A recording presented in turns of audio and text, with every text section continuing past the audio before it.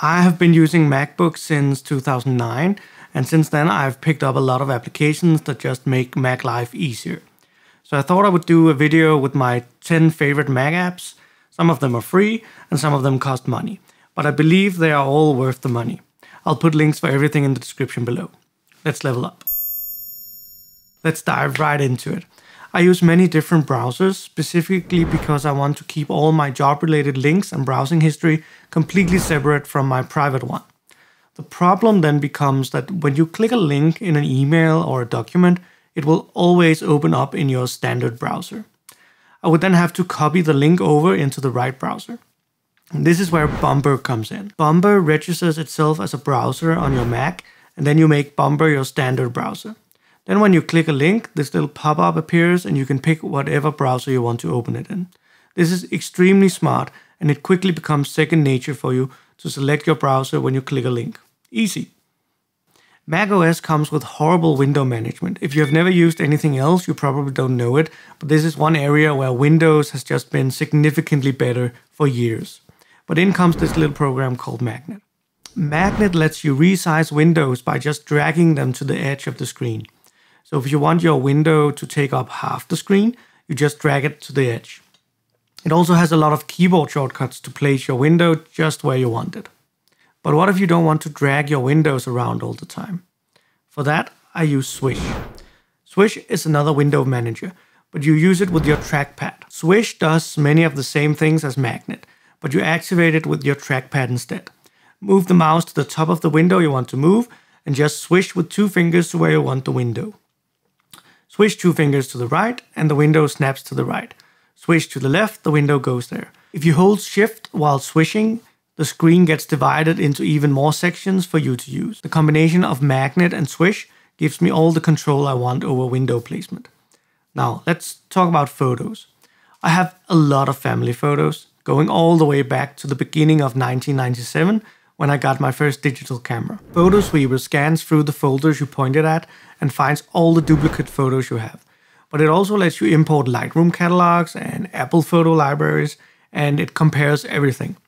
It doesn't just compare file names, it actually looks at a section of each photo and compares that to all the other photos.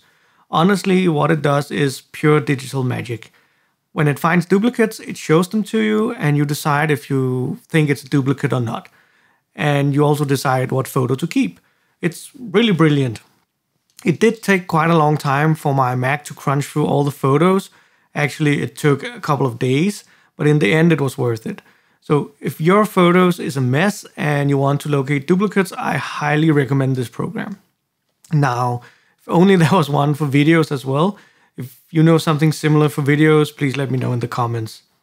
Another and far more simple photo app that I use is called, let me see if I can pronounce this, HEIC Converter. It does exactly what the name suggests. You drag in an HEIC photo and it converts it to JPEG. This is great for those quick photos you want to transfer from your iPhone to your Mac using AirDrop.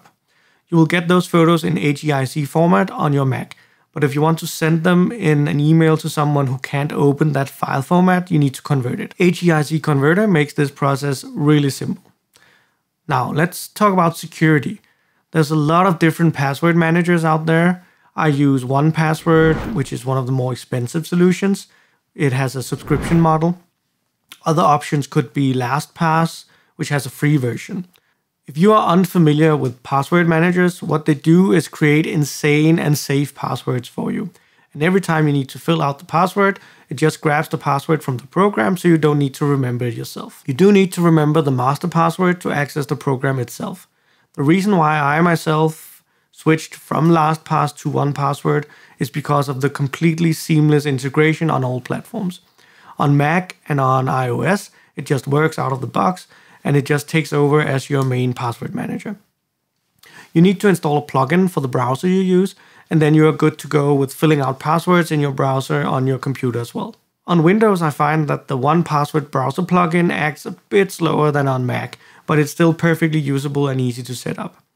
Another great program that I would also put in the security category is CleanMyMac X. Though it does do a lot more than security, CleanMyMac X helps keep your Mac running smoothly by removing clutter and optimizing performance. It cleans out cache files, language files you don't use, and makes sure that when you uninstall a program, everything from that program gets removed.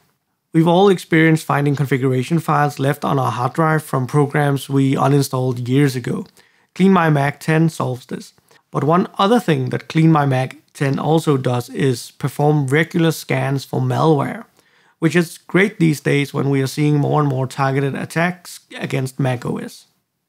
Now let's talk backups. macOS comes with Time Machine, which is great for general backup security, but you can't configure it very much, and you just have to trust that it works. So in comes Chronosync. Chronosync does so many things that I'm going to do a full video just on that and on how I use it. But summed up, it lets you back up between folders, external hard drives, and network drives.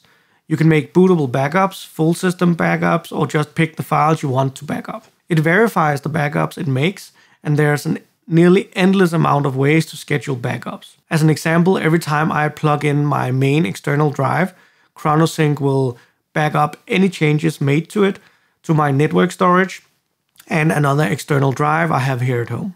The possibilities are endless. Now let's talk about that Mac menu bar. A menu bar that has become even more relevant to talk about with the new notch on the new MacBook Pros. Bartender 4 completely takes over the menu bar and lets you fully customize it. You decide what icons are shown and when. You can have icons only show on mouse over, you can completely remove icons, you can add spacing, you can add sections, and a lot more. It's a functionality that should have been part of macOS, but isn't. Bartender 4 really helps me remove clutter on the menu bar and ensures that only things I actually use are taking up the limited screen space on my 14-inch MacBook Pro.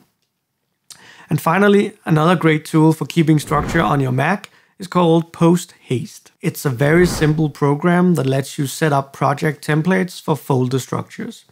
I use it for my YouTube projects.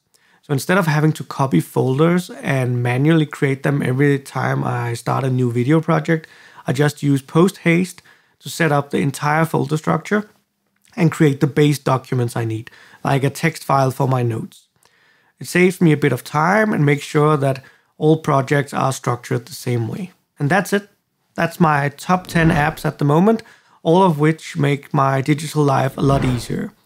If you enjoyed this video and want to see more content like it, feel free to let me know in the comments. And subscribe to the channel if you want to support what I do here. I hope you will be back again soon.